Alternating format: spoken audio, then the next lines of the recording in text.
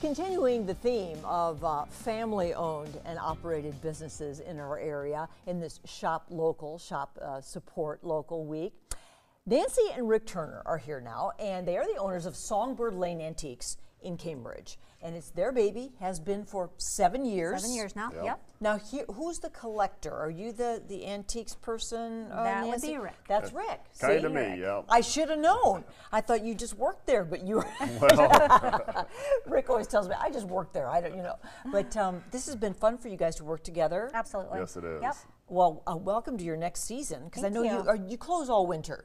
Yeah, we're open until Christmas, and then we close until April. Okay. Well, let's take a look at some pictures from your place. It's so unusual. I just think it's.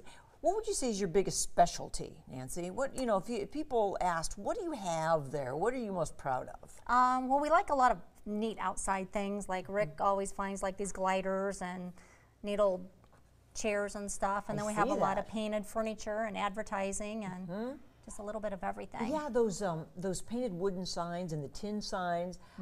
The shot that we were looking at earlier of the glider and the lawn chairs. You keep the rust on them, huh, Rick? Yep, rust is good. That rust is good.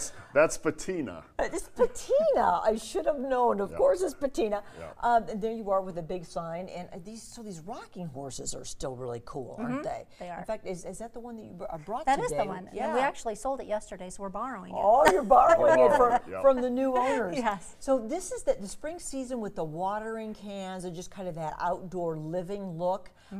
People are ready for that, aren't we? We Ready, are. right? We are so ready. So what'd you do throughout the winter? Did you find other items, Rick? How did the winter go for you, the break?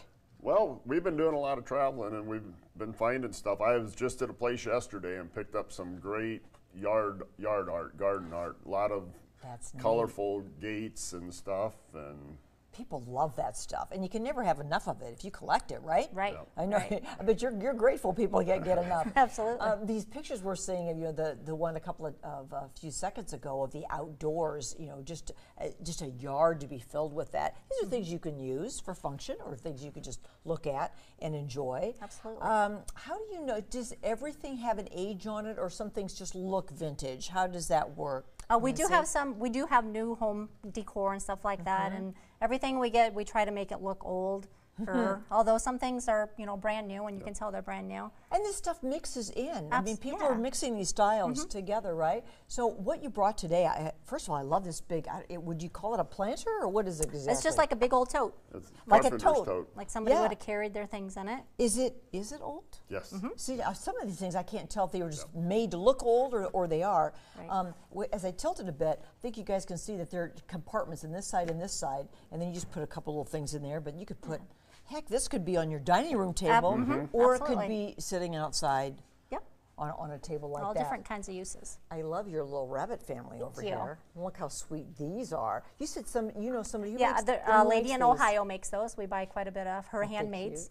All right, look, and then this one's holding a little chick. Yeah. See? They're kind of grunged up, so they're are. primitive looking. They're adorable. Thank you. Where do you find all of your things? Like, Rick, when you go out finding, where do you find watering cans like that and bowls? And Barns and machine sheds, and then people call us, and we buy collections from people, and it's just.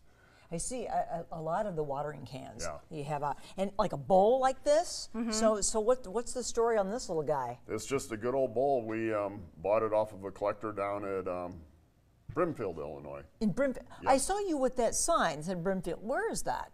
It's Well, we think that sign might have been from Brimfield, Massachusetts. There's Brimfield, Massachusetts. Yeah. Oh, okay. Yeah, but this came from Brimfield, Illinois. Yeah. So would you dare put any food in that? No, not that one. Don't no. put food in that. Yeah. Yeah. But you could put fake food in it. Absolutely. Yeah. I guess, right? And there's that rocking horse, and Yeah. he's sweet. Oh, look at that tail. Yeah, that's real horsehair tail. Is it really real horse feathers, as we say, right? Horse feathers. So you guys are ready for your big day, which is coming up on it's a Saturday, April 9th. Yeah. So what will be going on that day?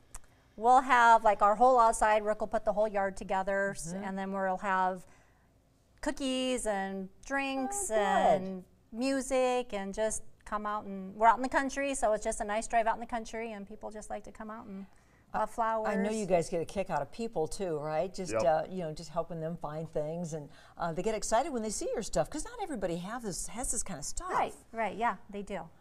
We're kind of known for the primitive look, so. Yeah, definitely, and it's a really great selection. Thanks for sharing all those pictures because it really shows what you have for, well, mainly the outside, but all over the house, inside and out. It's called Songbird Lane Antiques, and it's in Cambridge. You heard Nancy say it's out in the country. Let's talk about your name, Songbird Lane. What's that from? We're down a long lane.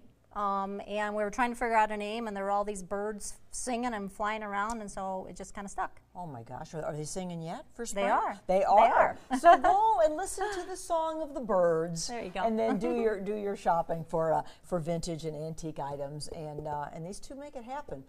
Family owned and operated. Good for you two. Thank you. Thank you. 7 years. Good to see you both. Yeah, thanks for having Nancy. us again. Thank you, Rick.